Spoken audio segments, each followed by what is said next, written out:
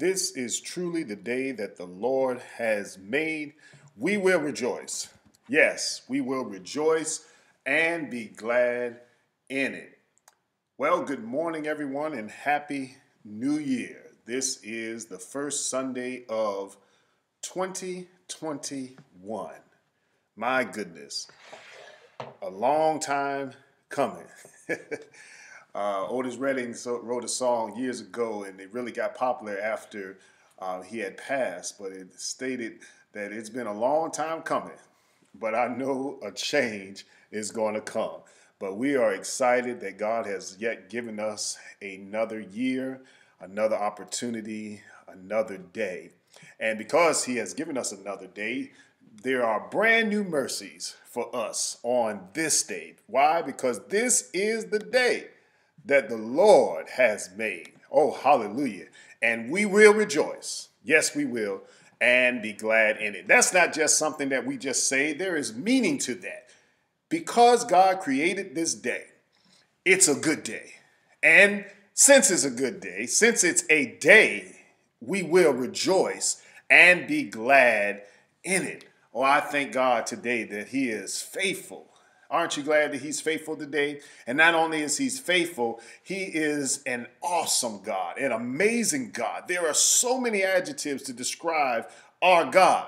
But one thing that I like to look at is what he told Moses, that I am that I am. And I tell you today that whatever you need God to be in your life, he is just that. If you need him to be a provider, he's that provider. If you need him to be a way maker, he's that way maker. If you need him to be a heavy load sharer, he is just that. He said, take my yoke upon me and learn of me. He said, cast your cares upon the Lord, for I care for you.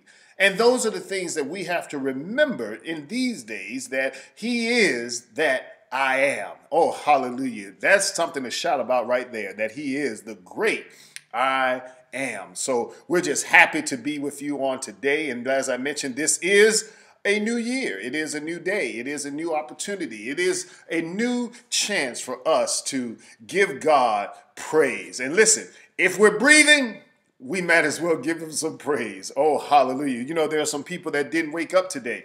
There's some people that are laying on their back, and they're not able to give God praise. They're not able to listen to this stream possibly on today. But this is a time that we as believers can give God the praise in spite of our situation, in spite of, regardless of our tribulations and our circumstances. Listen, it is a good time to trust God. Will you trust him with me on today? Well, praise the Lord. Praise the Lord. Listen, I have an exciting word for you on today. This is a word that have received multiple confirmations during the course of the week, and more specifically throughout the weekend. And I just want to share with you, and I'm a firm believer that the message comes to the messenger first. And as I'm able to take it in and receive it and then regurgitate it and then continue to study, and I'm able to articulate it and form it in a way that I can deliver it to you, God's people, that's just an amazing thing. And I thank God that he has positioned me in a place to be able to do that for you on today. Because I believe that if we would put our cups out, God will totally fill it up. Are you ready for the word on today? Oh, hallelujah. Well, listen, I want to call your attention to the book of Genesis, chapter 2. What better place to start on this morning than in the beginning? The book of Genesis, chapter 2. Genesis chapter 2. And we're going to lift out 3 particular verses on this morning. And from these verses, we'll draw a thought. And from there, we'll unpack the mysteries of God's word so that you, God's people, can receive it and it can take root in your life. And then as you hear it, you begin to do it. Oh, hallelujah. And we understand that faith comes by hearing, and hearing by the word of God. So it is our prayer that you will be able to have your faith strengthened through this word that we will deliver on today. Well, in the book of Genesis, chapter 2, verse 1 through 3, the word of the Lord reads this way. It says, Thus the heavens and the earth were finished, and all of the hosts of them. And the seventh day, God ended his work which he had made, and he rested on the seventh day from all of his work which he had made. Verse 3 concludes this way, or says this: and God blessed the seventh day and sanctified it, because that in it he had rested from all his work which God created and made. Oh, praise the Lord. This is the word of God for the people of God on today. And I just want to use for a subject this morning, this first Sunday of the new year, January 3rd, 2021. I just want to deposit this word into your hearts and your minds, your souls, if you will, on today. And the subject today is this page intentionally left blank. Oh, what a weird topic or subject or subject for today. But yes, this page intentionally left blank. Let's pray. Father, in the name of Jesus, we thank you now for this time. We thank you for this day. We thank you for all the things that you are in our life, everything that you're doing in our life. And God, we just ask now that you would open up our hearts, our minds, our ears to receive this word from this your servant. Father, we thank you for every body that is present on this stream and those that may view this from time and years to come, oh God. Lord, we're just asking that you would just open up our minds, so God, that we can receive your word in the name of Jesus. Father, we're just asking that you would have your way in this particular message. And Lord, we ask for the fruit to be manifested in each one of our lives in the name of Jesus Christ. Father, we ask that you will let the words of my mouth and the meditations of my heart be acceptable in your sight. For Lord, you are my strength and my redeemer. In the name of Jesus Christ we pray. Amen. Amen. Listen, have you ever seen a page or in a bank statement, possibly a contract or other documents that are left blank with the words, "This page intentionally left blank" on them? Have you ever seen that before? You know, it seems like a waste of paper. What is the purpose of that? It's a bank. It's a bank, or so you know, there has to be a reason. It's an important document, so surely there's a reason why. The people that created this document, they're smart people, right? Would you agree? So why is the page left blank? As we look at the text, and we see here that in Genesis chapter 2, verses 1 through 3, the Bible begins to unpack what is to further be the blueprint, if you will, I believe, for the Christian, for the believer. And he said that thus the heavens and the earth were finished, and all the host of them. And on the seventh day, God ended his work. If you're taking notes, this is a good place to underline. God ended his work and the work he had made.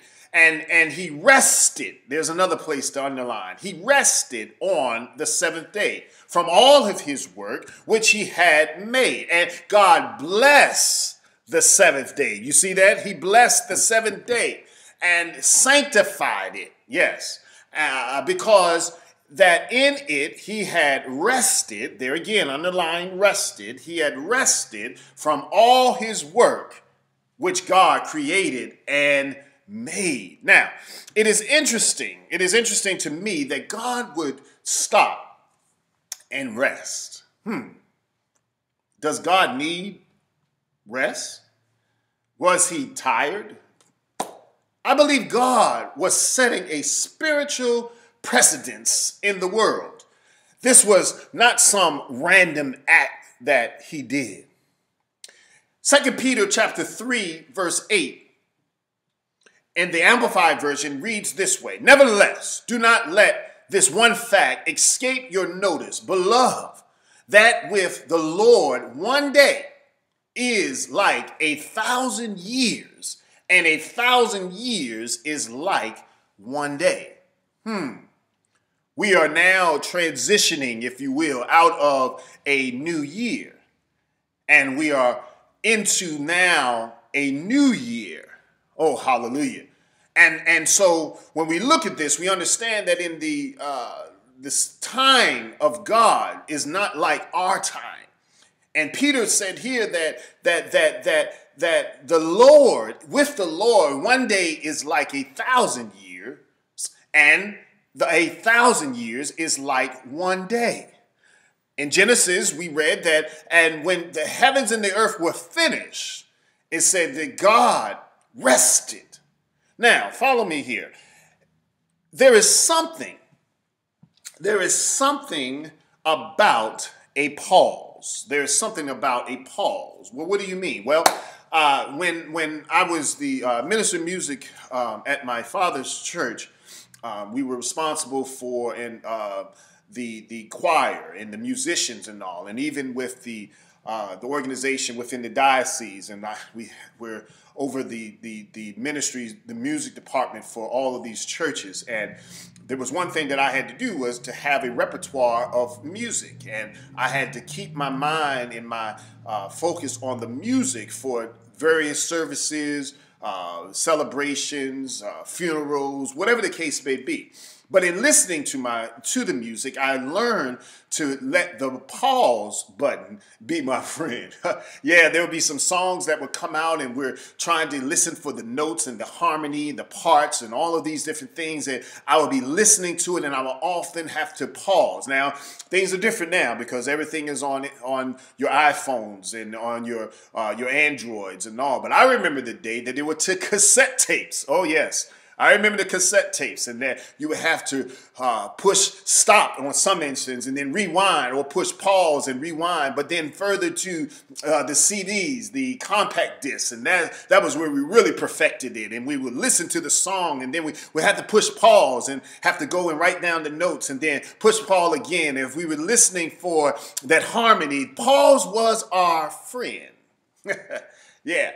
Well, there's something about a pause. Follow me here. Music, as I mentioned, sometimes has a pause. In slow music, it's longer and drawn out, but in fast tempos, it is shorter.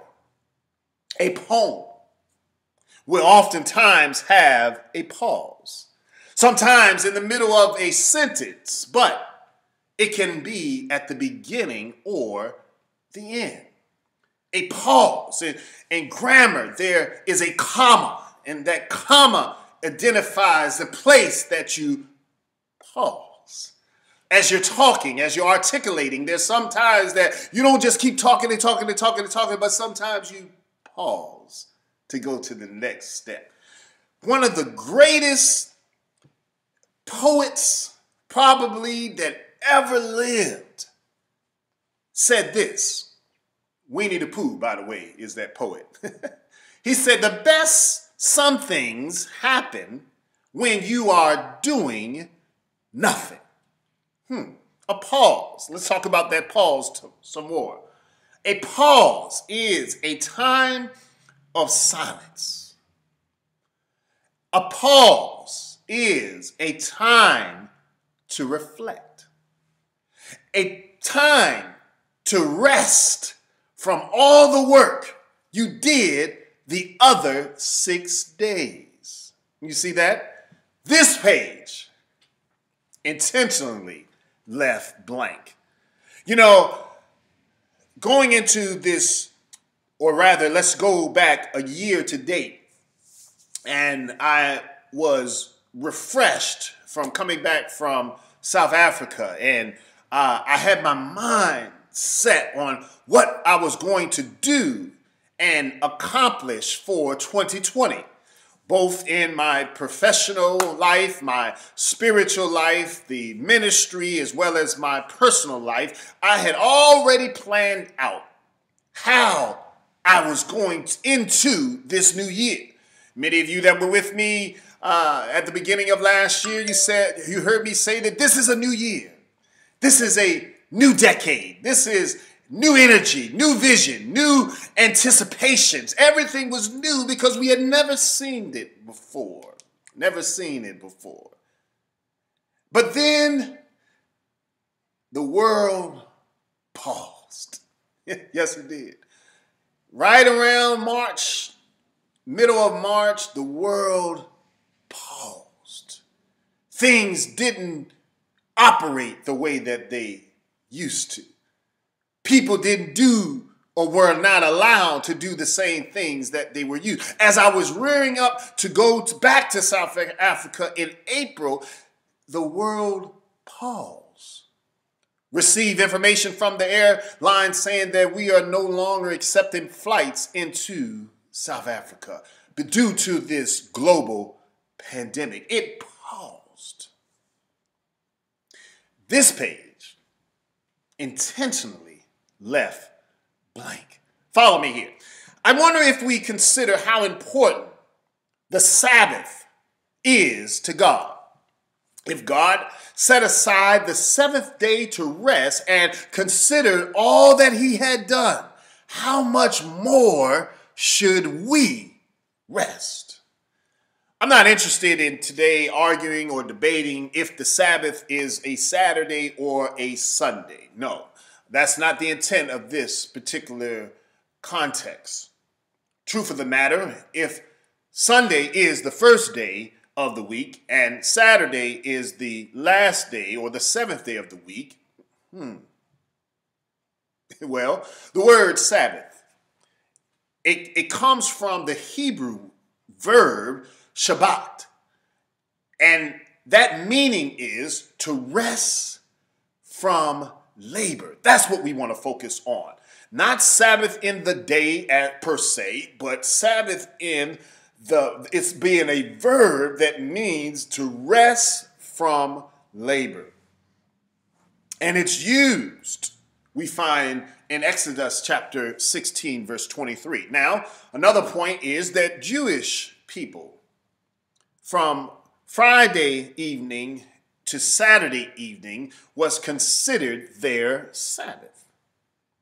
Now, here's some historic context for you. The Roman Empire, the emperor, if you will, Constantine I, issued a civil decree making Sunday, watch this, a day of rest from labor, stating this: all judges and city people and craftsmen shall rest upon this venerable day of the sun.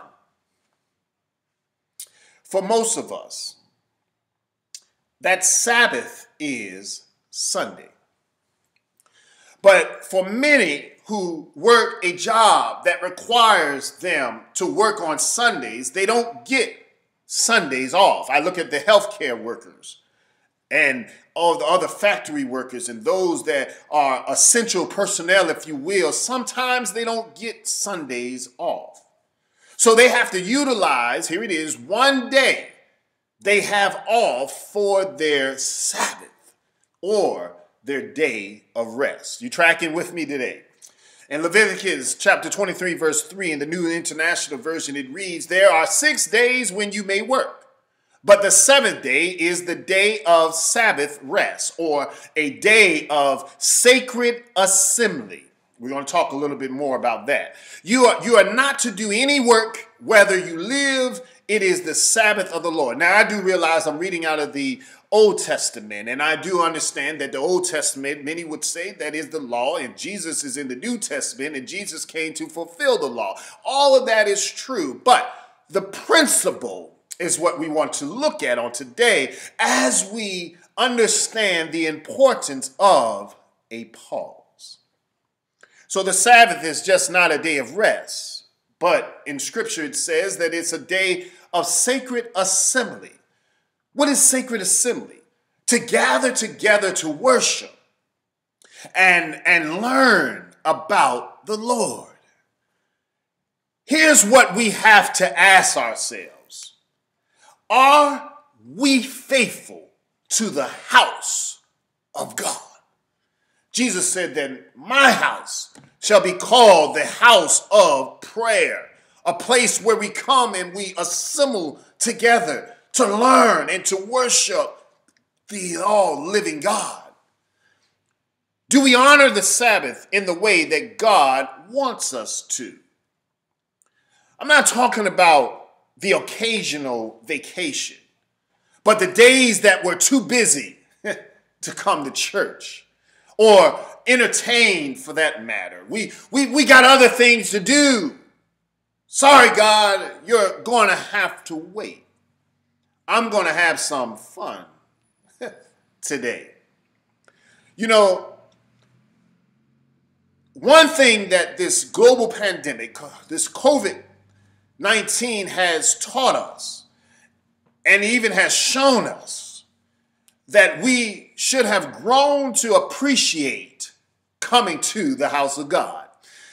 Yeah, we should have learned to understand the importance of assembling ourselves together, not just in religious routine, but to be able to be among the fellowship of the saints, the connectivity, to be able to hug, to be able to shake a hand, if you will, to be able to fellowship and be in the midst of all the people that you so love to worship with. You know, God knows something that we sometimes forget, and that is the need to pause. Follow me here. Listen, pause again to reflect, pause to refocus, pause to reconnect with Him, and not only with Him, but with the church family. Hebrews chapter 10, verse 23 in the New International Version reads this way: let us hold unswervingly to the hope we profess, for He who promised is faithful. And let us consider how we may spur one another on toward love and good deeds, not giving up meeting together, and as some are in the habit of doing, but encourage one another, and all the more as we see the day approaching. Now, Paul said some people have gotten into a habit of not meeting with the church. Now, there wasn't a global pandemic, so we do understand that there are laws and regulations. And here's a little side note here. Stay tuned as I begin to educate and make aware of the way that we would navigate into this new year as it relates to church. We're participating, as I mentioned before, in a town hall meeting, if you will, with Dr. Fauci. And we're going to allow the science, if you will, to educate us as we seek God on how we are now going to enter back into this setting. Okay, that's just a little side note. But Paul said here that some people have gotten into a habit of not meeting with the church. People like to talk about other people's bad habits. Paul said, I got one for you. Missing too much church is a bad habit, he said. What was the purpose of meeting together? Well, in verse 24, he said, to spur one another on to love and good deeds. To encourage one another. How many of you could have used some encouragement this week? How many of you, as you approach the end of the year, could have benefited from a brethren or a sisterin that would just encourage you, that would just lay their hand on your shoulder and say, listen, I'm praying for you and everything's going to be all right. That would just speak a word of life and faith into your life. How many would have benefited from that? That sounds like a good reason to pause on a Sunday and tune in to the live stream. Oh, I don't feel like going to church may have been something that spurred out of our mouths prior to this COVID-19. That's not a good reason to stay at home, and time has showed us that. After all, I don't get to stay at home. See, I made the the decision that I got to keep on going because I have to provide a word for you. During the pandemic, every Sunday, I've been right here, being able to deliver a word that will encourage you. There's 52 weeks in a year, 52 Sundays, and I'm here delivering a word for you. I didn't take a vacation, if you will, to be able to step back at home and relax. Now, I get my rest during the week because I still take that time to rest. My Sabbath is not necessarily in context on Sunday, but I do get the time to rest. As a matter of fact, this past 2 days, Friday and Saturday, I rested. I shut down everything. And that's not easy for me to do. But I was able to do it because, again, as I mentioned in studying this lesson, I understood the principle of what God was giving to us, that we need to pause. Well, Jesus said we could get an ox out of the ditch on the Sabbath. That doesn't mean that we go looking for an ox to pull out of the ditch every Sunday. There's something that we can be, there's some things that can be scheduled for another day. Come on. Let's be practical about it. This time we share together on Sunday is important. It has eternal consequences, if you will, for each and every one of us. Listen, if I go back to the Old Testament, just follow me here. Exodus chapter 20, verse 8 in the King James Version said, "Remember the Sabbath and keep it holy." Now, holy is defined as a dedicated or consecrated to God or a religious purpose, sacred. Now, I know it's not always convenient. I know we don't always feel like it sometimes. I know we have other things that we rather do. I know other people don't necessarily observe that, but he says, remember the Sabbath day, the day of rest, and keep it holy. Now, you know that this world that we live in chooses to, on a large degree, to forget about God. But Joshua chapter 24, verse 15 says, "But as for me and my house, we're going to serve the Lord." And we understand that this is a day that we are able to pause. Now, why do we go to church on Sundays? Because there is someone we can encourage. There is someone we can spur on and love on to good works. Because we need to be uplifted ourselves. Now, I know that we are in this technology, in this virtual age now, and now since we're not going into the physical building, and here's another side note. The church is you, not just the building. We are the church. Paul said that, listen, we are living epistles being seen and read of all men. So in theory, if you will, theologically, we are the church. And the most importantly, because it's the day that we stop what we're doing in our busy lives and we say thank you to him, collectively as well as individually. We honor Sunday. We honor that day of worship. And we miss it. But listen, this page is intentionally left blank. Now, I like the word intentionally. In fact, I like intentional people. God is intentional. People who do things on purpose are intentional. It's not by accident that they showed up. They were intentional about it. So intentional that you can count on them. You got somebody that you can really count on? So intentional that they are not just there, but they're not there. You don't worry about if they're not there or not. Or if they're not there, you feel that something is wrong because they are intentional. We put things on our calendars so that we won't forget. Now, I am a person that lives by my calendar. If it's not on the calendar, it will not get done. And I've learned now to take breaks and schedule them on my calendar. Now, that may seem mundane to some people, but it works for me. I wear an Apple Watch. And if I sit down too long, the watch will tell me that, listen, it's time to stand up. I can set the watch to be able to give me reminders of things that I need to do so that I can practice and perfect a balanced lifestyle. So maybe taking time to pause should be a part of your daily routine. Maybe taking time to reflect and refocus and recommit yourself to God when things are silent.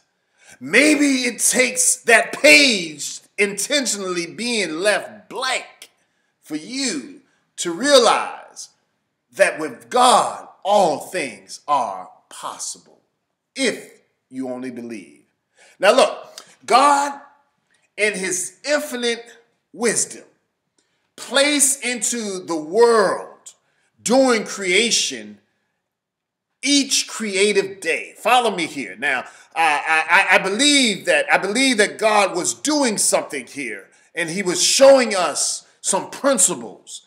Let's take a look. Day 1, let there be light. Day 2, he began to create atmosphere. Oh, hallelujah. Day 3, he took dry land and oceans and grass and trees and seeds and created reproduction.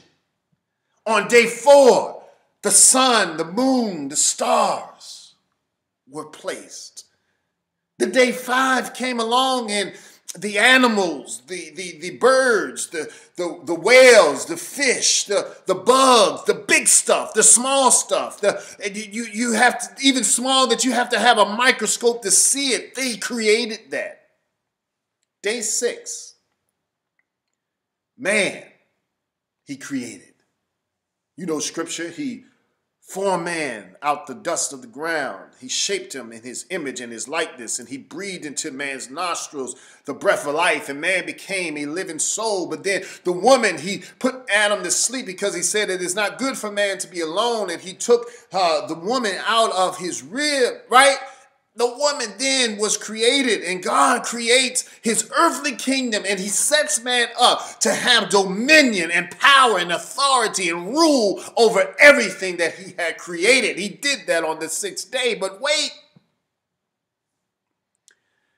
at the end of this busy week, just when he thought he was done, and I'm taking some liberties here, he gets sidelined by Lucifer.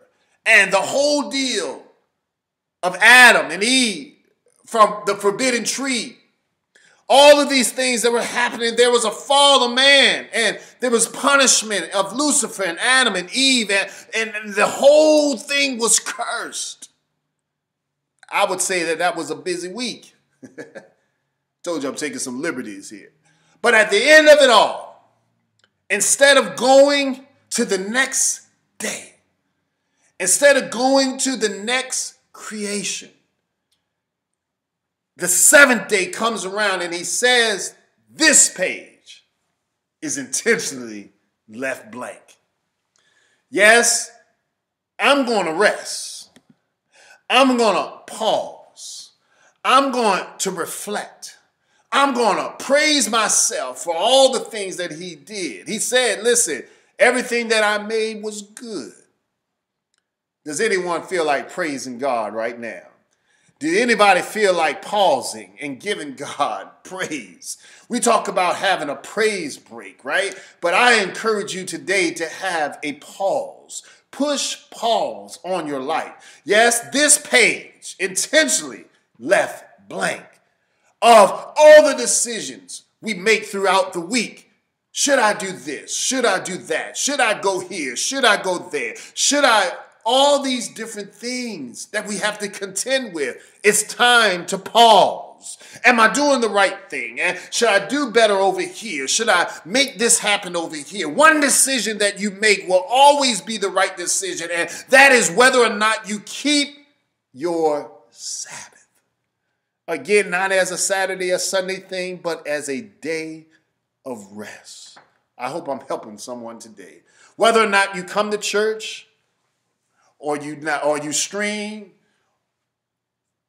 pause. God knows. In Matthew chapter 6, verse 8, he says, what you have need of before you even ask. God knows you need a day of rest, of reflection, of worship. How can we expect God to bless us 6 days of the week if we don't spend some time to bless him one day of the week? Now, I submit to you that it should be 7 days a week that you bless God and give him praise. But how can you expect him to bless you throughout the course of 6 weeks when you can't take one day to reverence him?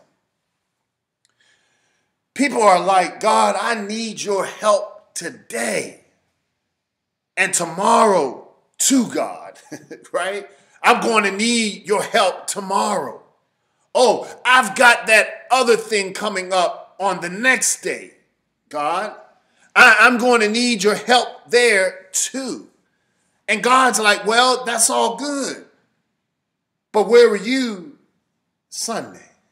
That's all good, but where were you when I helped you the last time? How did you repay me then? See, we get so busy that we don't take time out to reflect, to worship God. This page intentionally left blank.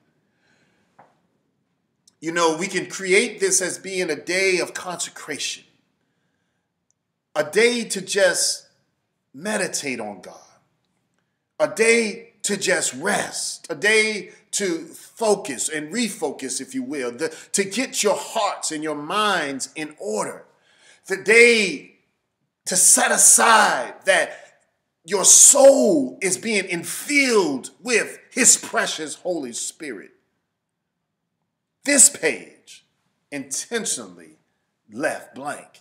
You know, it's a lot easier to get through a hard week when you've been good in church.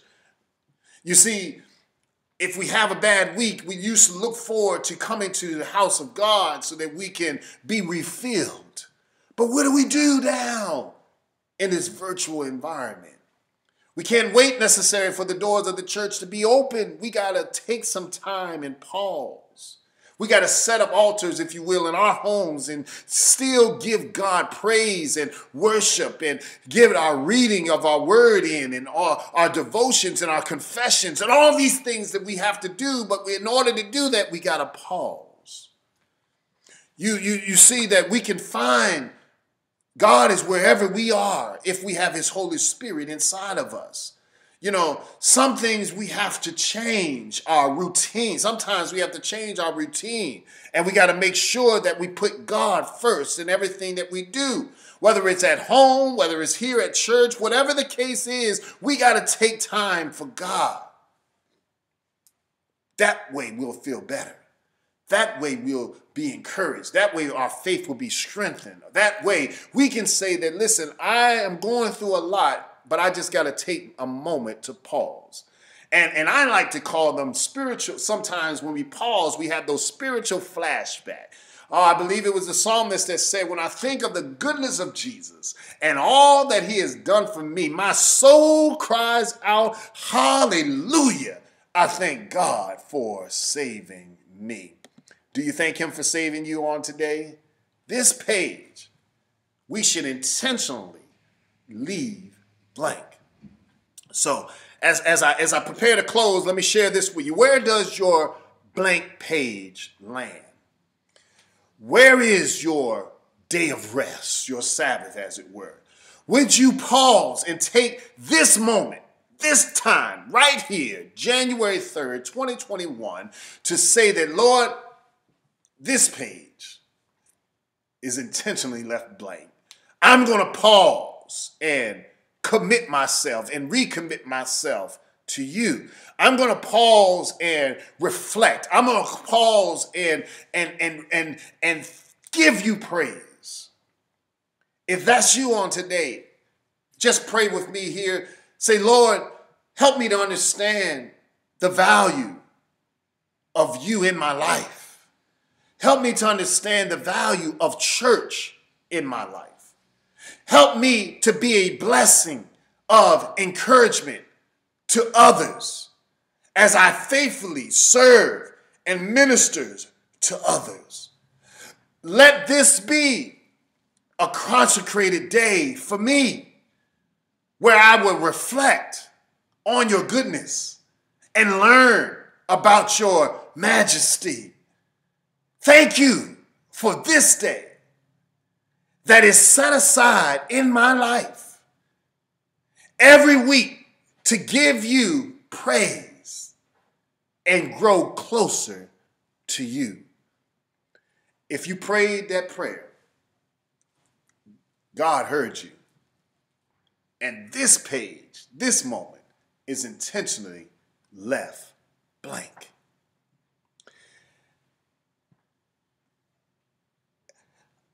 There's something that I read not too long ago, and I had to go back through my notes to find it because I felt that it fit perfect with this message today. And the story is told that one day, while printing a report for work, and this is done in first person singular, he said, I noticed a blank page. I intentionally thought that the printer was malfunctioning. I thought this until I looked near the bottom of the page and saw this note, page intentionally left blank. After a sigh of relief, a different section of the report began to spout out the printer, and when the section finished, another page followed with the same note, page intentionally left blank. A few seconds later, a new page began to print. As I thought about it, I realized that the blank page that came at the end of each section served two purposes. First, it informed me that the previous section had ended. Second, it informed me that the new section was about to begin. Listen, sometimes, oh hallelujah, God will seem silent in your pause. Sometimes you will wonder what's going on or where is God in my situation. But it's possible that the current page in your life may have intentionally left blank by God to let you know that a new chapter, a new page is coming. Listen, this is the first Sunday of a brand new year. 2020 is gone. This is a new chapter. Let's pause. Let's take time out to reflect, to refocus, to reconnect. This page is intentionally left blank. Do you receive the word on today?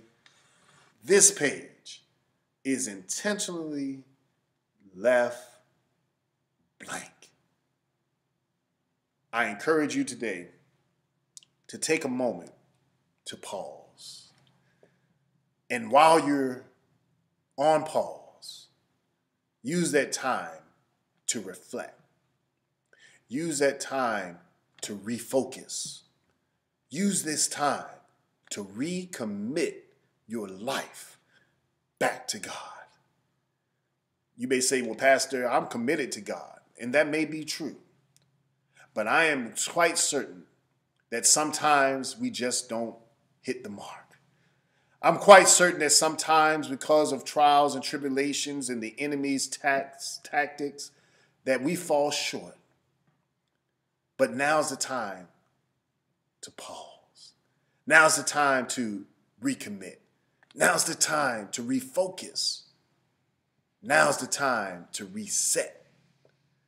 And if we do that, God is still with us every step of the way, because greater is He that is in me than he that is in the world.